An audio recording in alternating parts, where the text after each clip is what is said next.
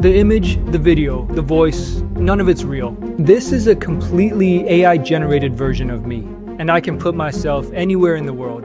In order to do this, we'll collect some photos of ourselves, train a custom AI model with those photos to generate images of us inside different movie scenes. Then we can animate those still photos into dynamic AI videos, and we'll even add our own voices to them. The first step is to generate AI photos of ourselves. I'll be using the site replicate.com. Check the description for links. Inside the search bar, typing Ostrus.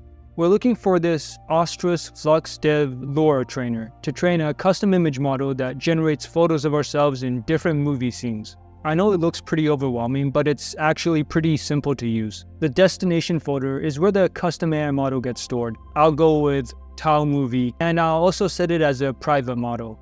Next, we need a dataset. This can just be a collection of photos of you, but really try to pick high quality photos if you can. The dataset is the most important part of this process. You'll need at least 10 images. I've already compressed mine to a zip file over here. And so I'll just upload it into the model trainer. The trigger word is a sequence of letters which the AI learns to associate with your photos. So later when you prompt using the trigger word, it creates photos of you. Make sure to use a sequence of letters that isn't already commonly used in the English language.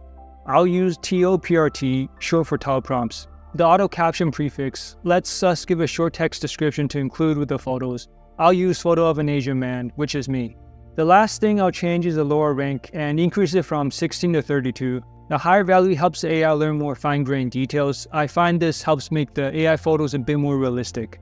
The last step is creating the training process. This takes about 20 to 30 minutes. I've already trained a model before, so I'll use that. By the way, if you want to download the model widgets for yourself, you can do that here. Now let's generate AI images of ourselves in different movie scenes. All you have to do is add the trigger word from earlier inside your prompts. In my case, that's TOPRT. I'll put myself inside the Star Wars universe by also prompting for on the left is a stormtrooper and on the right is a stormtrooper. I'll change the aspect ratio to a widescreen 16:9 to get landscape photos. And let's bump up the number of images generated each time to 4. Finally, I'll increase the number of inference steps. Using the higher value here can give you a bit more extra detail and sharpness in the image. That's it for the settings. Let's go ahead and generate our movie scenes. Here's the deal. The quality of the results you get depends heavily on the dataset that you use to train the AI model.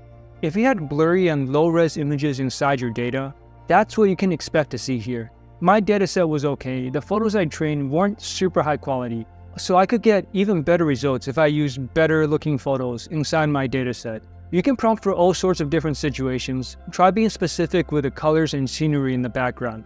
Whether it's a cozy living room or a futuristic city, you'll get the best results if you generate closer shots of your face. The smaller the face is in the image, the less detailed it'll be.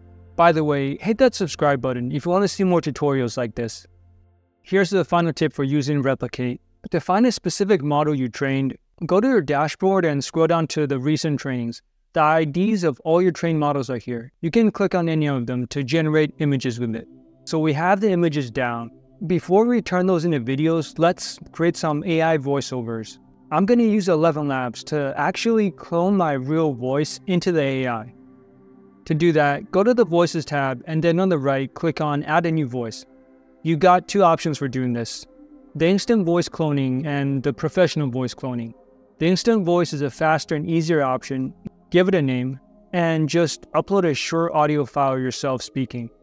Make sure the audio is clean and there isn't too much background noise. Then in the description, roughly describe what you sound like. I'll go with a young American man. After that, go ahead and add the voice. You'll be able to use it instantly. Inside the personal tab here, you'll be able to see all the different voices you've cloned underneath. I have a couple different variations for myself. Select this Use button and inside the text box, you can add in the script you want the AI to generate. It sounds fairly similar to you, but there can be some inflections that sound AI generated. To get the best results, you need to use professional cloning, which is what I did for the clips shown in this video. It's the same process as instant voice. You'll need to upload an audio file with at least 10 minutes of your own voice.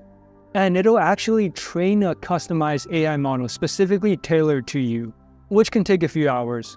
When that's done, you'll be able to use it in the same way.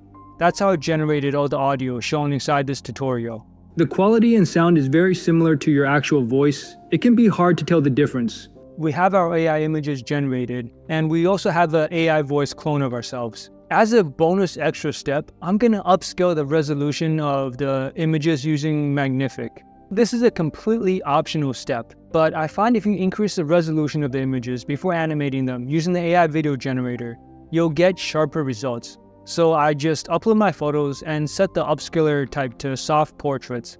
Then to make sure the upscaled images look like me, I'll turn up the resemblance, and that'll give us some pretty good detail in our upscaled images. They look quite a bit sharper than before. Finally, it's time to create the AI videos. I'm using Kling AI for this. It's my favorite AI video generator right now. I'll head to the video generation interface. Since we have photos to animate, let's go to image to video.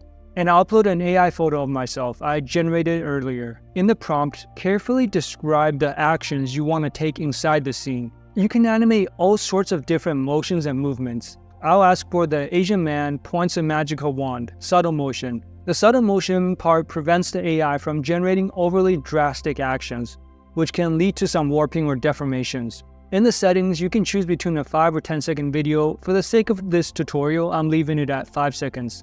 Let's hit that generate button. When you're writing your prompts, imagine yourself writing a script for a movie scene.